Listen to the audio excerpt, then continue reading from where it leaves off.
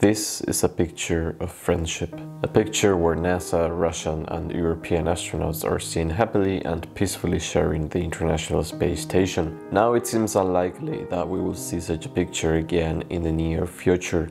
With the conflict between Russia and Ukraine, the space industry is inevitably seeing some changes, especially for Russia, even though NASA tries to keep things as calm as possible so as to keep working with all its international partners, including the Russian Space Agency. Changes seem almost inevitable. We've already seen several measures or steps taken by the Russian government to cut ties with the West in terms of space relations, such as withdrawing Russian personnel from Europe's spaceport in French Guiana, plus suspending any Soyuz launches there, or the more recent termination of US involvement in the Venera D mission to Venus, which was scheduled for 2029, and now nobody knows if it's going to be ever finished.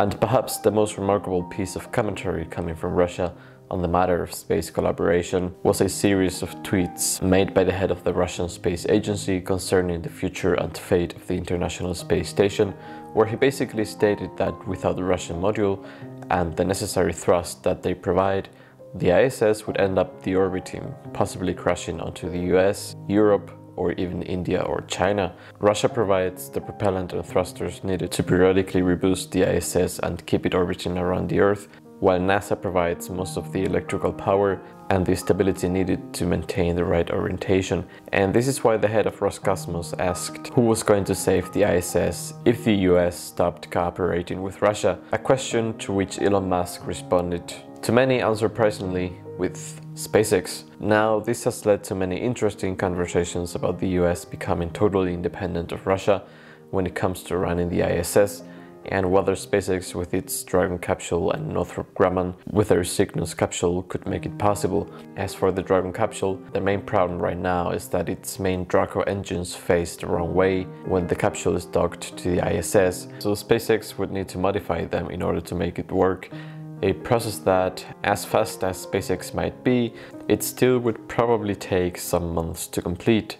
It would be interesting to see how SpaceX handles these changes, since besides functioning as a propulsion system for the ISS, it would also need to constantly have enough fuel left to function as a lifeboat as well. Perhaps a good option would be to attach a standalone engine with its own fuel depot that could be fitted within the trunk of Dragon, although I don't know how much that extra hardware and mass would impact the overall design of the Dragon capsule. I guess we'll have to wait and see how SpaceX decides to do it.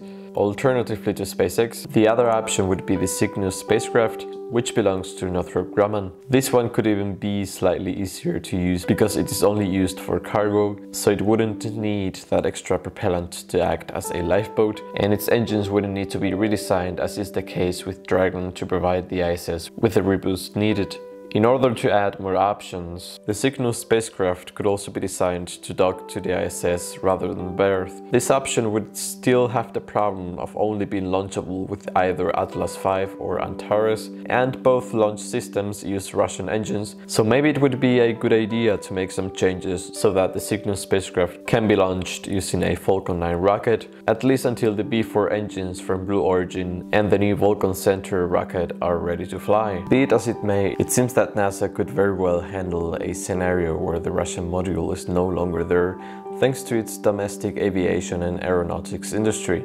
However, the same cannot be said for the Russian Space Agency and its presence in low Earth orbit, since if the Russian module were to be undocked from the ISS, it wouldn't be able to generate enough power to support itself. Since it is the NASA module that has the solar arrays to provide the energy needed, it's definitely not easy to predict what is going to happen aboard the ISS in low Earth orbit. The conflict between Russia and Ukraine seems to be getting more and more bitter with every passing day. A conflict that also makes me anxious, but I'm happy to be able to do these videos and keep myself distracted with more positive people and things. Thanks for watching again, and I will see you in the next one very soon.